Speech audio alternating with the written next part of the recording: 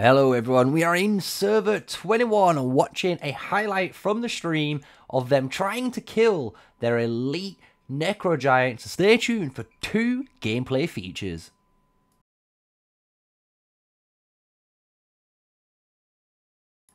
Hello everyone, smash that like, comment and subscribe for more daily Call of Dragons content. And as we're showing on screen, we've got a new live draw feature fully working now for you guys on live stream and these videos.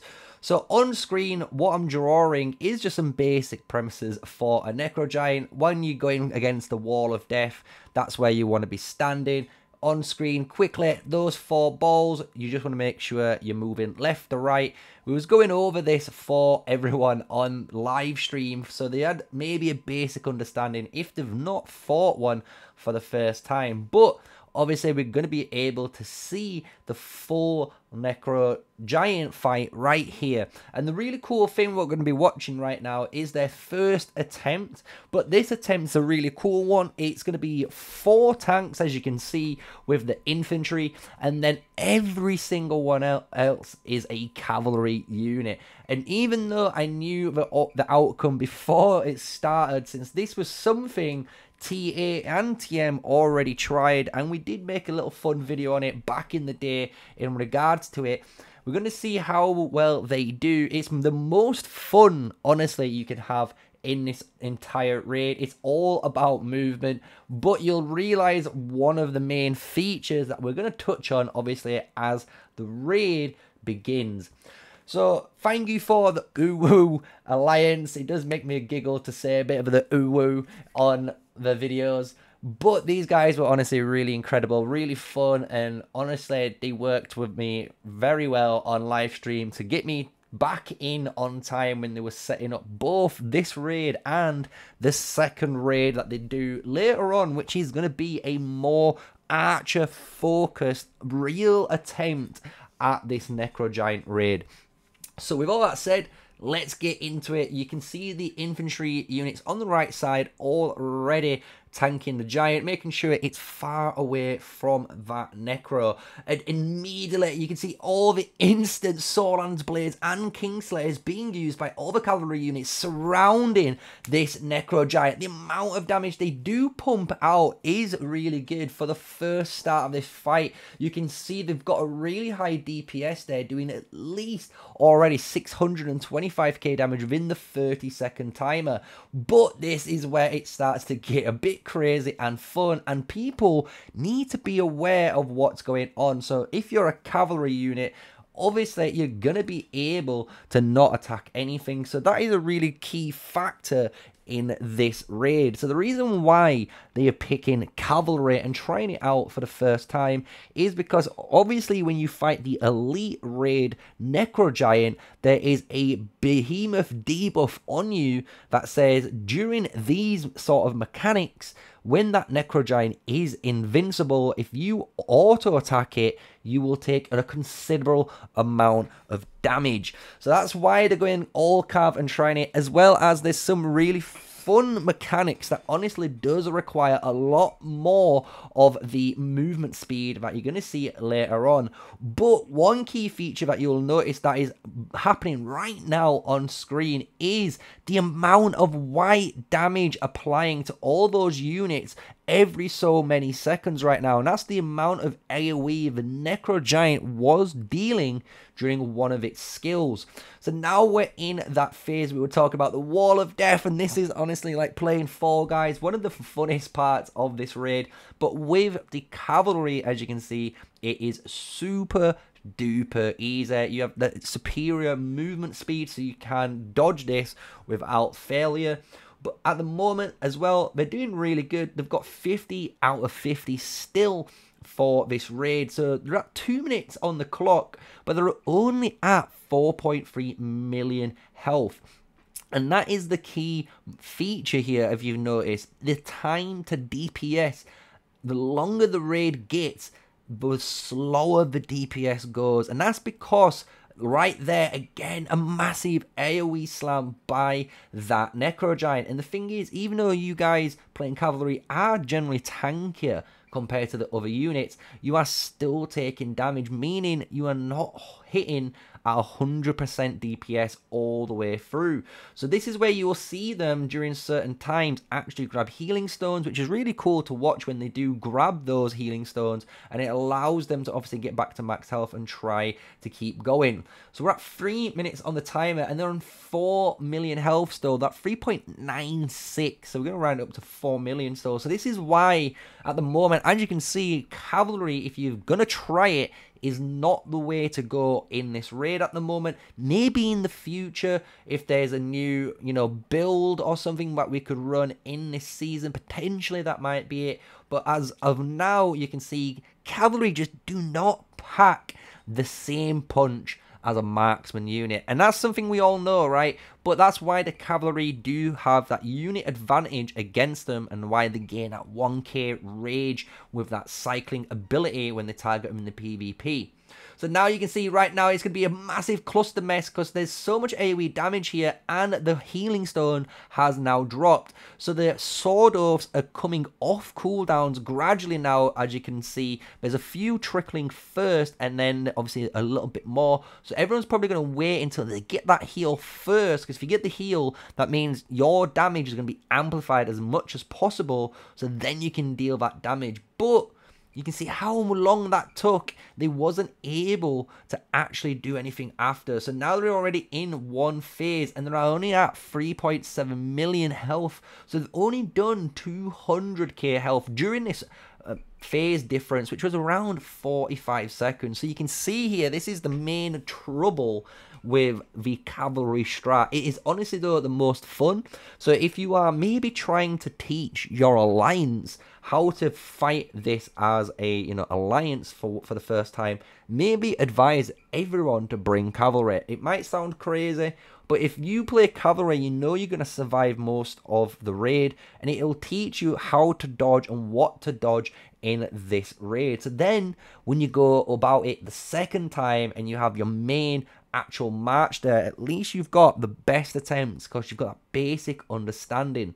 So here we go, the royal punishments and sword oaths all coming off cooldown, and there's billions of spikes coming out, and that is the sword oath Soland ability from the Cavalry artifact. That is the one that does 5 AoE hits in PvP, if you were wondering, while the Kingslayer is the one which hits, I believe, 5 still, but it does a lot less damage, but it has that cool execute ability because it has the sick animation of that blade coming down and swiping across.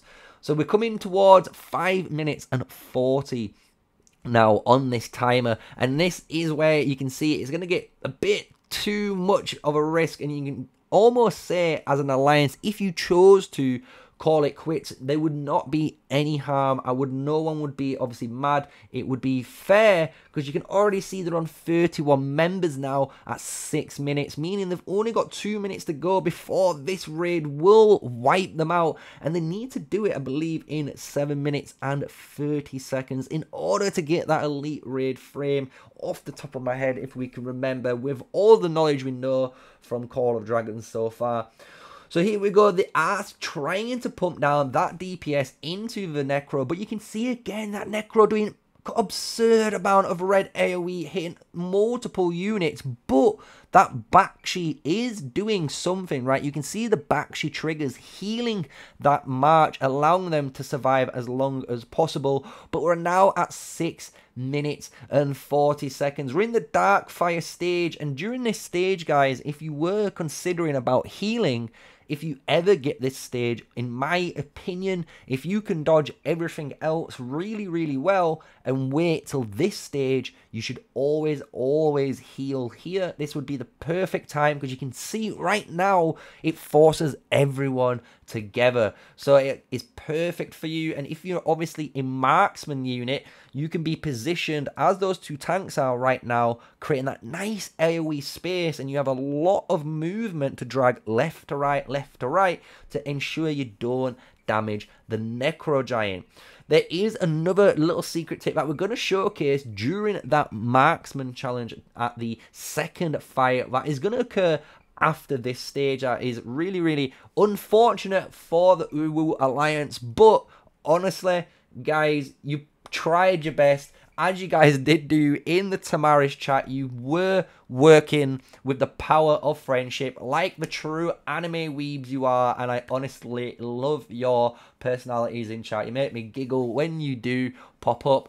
But let's go into the ranged one, because the ranged one is a little bit closer. It's a lot better of a fight to commentate over as well, because you're going to see as well some of the strategies we outlined right at the beginning with those purple lines, if you remember me drawing them. If not, go back right at the beginning of this video and you can see about those lines of little hints and tips of where to go. But with all that said, I hope you enjoyed it. Smash a like, comment and subscribe so far to today's video. This is halfway through and we've got one more run, which is right now.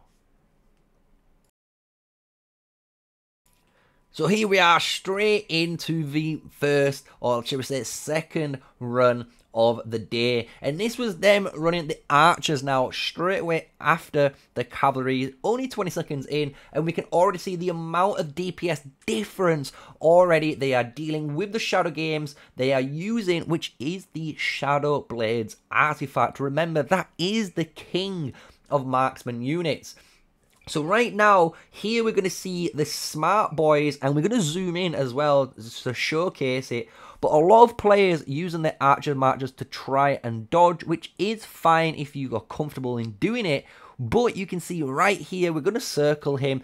He's a little sneaky boy, but this spot still works right here. And you can do it a little bit further down. If you look between the rocks, there's another little sneaky Necro in there. But if we look under and perch, they are hidden away and they're not taking any damage from these bottom walls. So it's a very, very cheesy spot that you can do if you're not willing to obviously try and dodge with your marksman. So now we go into the fight, and everyone retains their damage and goes off onto the Necrogiant. One key thing with this raid, if you never noticed it so far, every single phase that happens, when it finishes, the Giant and Necrogiant will switch spots. So right now you can see the Necrogiant is on the right side. So after this next effect that the Necrogiant might spawn, you're going to need to be positioned on the left side. And that's going to allow you to consistently hit that DPS without worry. But right now, we've got a really interesting mechanic. This is the balls. Again, you're going to see what we advised at the top. Go into these walls and move left, right. And if you do it correctly, you should be dodging someone. But right there, Jay gets absolutely killed by that ball, not tracking it correctly right there. But we can see how difficult this is compared to the cavalry. But all we need to do, as the arrows show, move left, move right. You just need to make sure your march is in the gap and you will not die like the J guy did. So we've got 12 units dead already in this raid, but you can already see that at 3.7 million health, and that is in 2 minutes 40 compared to the cavalry. So you can already see a massive increase. And one thing they did here, which we did outline live, is a little bit of an error on their part, but we can understand it. They grabbed that healing stone, and they grabbed that healing stone to obviously heal up, to deal as much damage in this window. However, by doing that, what they did do to themselves were obviously reduce the amount of damage they dealt, because obviously that is maybe 10 to 12 seconds of all your alliance members gathering to get the stone. So right here is actually a really good stone pick. They do get hit, a couple of members here, by the ball, but they commit to the heal. And what this does is actually allow them to tank through the hit, heal all the way back up to max health, and go into the DPS phase straight away.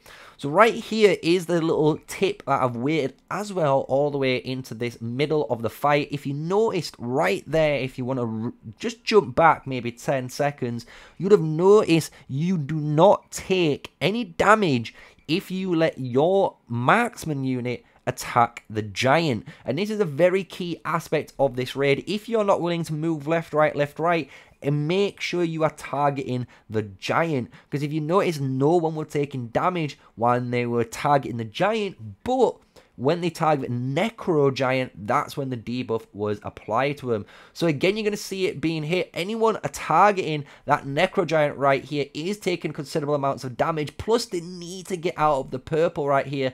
And right there, they had a really good position right now where they are on screen, where they had that nice almost figure of 8 of the circle. It allows them to move left, right, and left, right. But as you notice, these guys here are also targeting the giant, like I just said. And by targeting the giant, they're not targeted the Necro, which won't deal any damage back.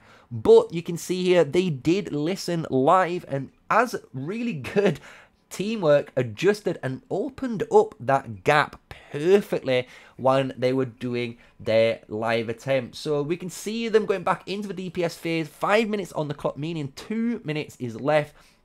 But we are now at only 2.8 million. We're under the 50% mark, and this is key right here. You can see the time and damage difference between the cavalry and the marksman here, being showcased by the UwU Alliance, which was, I believe, if I can remember rightly, on either server 21 or it was on server 24. So I do apologize if I mixed it up. We were bouncing around a lot during that phase. But here was the catastrophe. The Darkfire came and they didn't recognize the circle prompts on the tanks quick enough, which did come and kill at least 10 members there. So there's only 17 DPSs left, which is obviously an upset chart in the center there, with only 2.5 million DPS to go, 1 minute 13 on the clock. They obviously know this was not the run for them. However, it was a much better attempt compared to the cavalry units,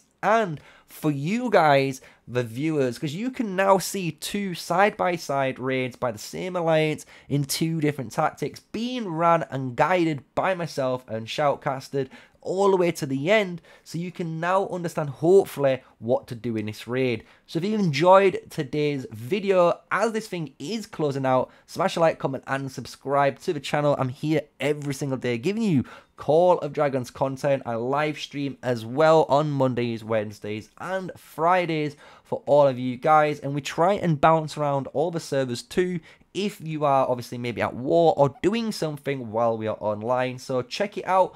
We're always there to help you and support you in chat. But thank you again, UwU, the alliance that allowed us in and helped basically orchestrate the timings to record this for their elite Necrogiant frame attempt to try and get. But unlucky for this attempt, but hopefully next time you can conquer that big boy Necrogiant and get that amazing frame. But until the next video, stay safe, stay sneaky, and peace out, everyone.